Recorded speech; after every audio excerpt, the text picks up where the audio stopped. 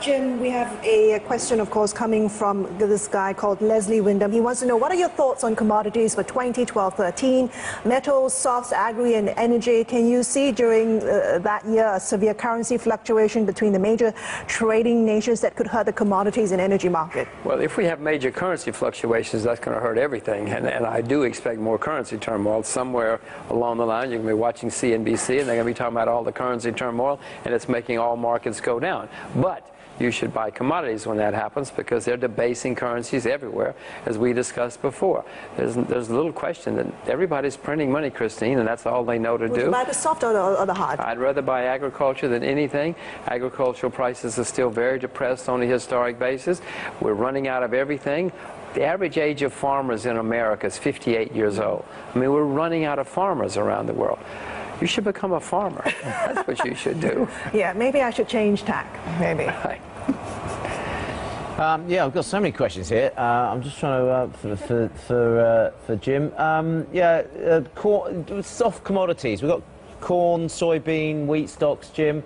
I know.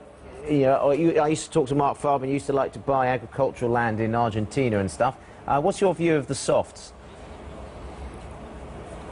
Well, I'm keen on agriculture. The one question that Christine gave me, there is some controversy right now about the U.S. government's reporting of agricultural inventory stocks, and many people are skeptical of the reports because the government's trying to manipulate the prices according to the skeptics. I, for one, don't pay too much attention to government numbers, because I've learned, Ross, over the years, if you listen to governments, you're not going to make a lot of money. Governments lie, governments distort, governments make mistakes. That's not a good source of information. You're better off watching CNBC than watching the government if you want to make money. Jim, we've had some specific questions about silver. Can you just talk about the prospects of silver, especially in relationship to maybe gold and copper? Brian, I'd rather own silver than gold if I had to buy one today. Silver is certainly historically much cheaper than gold.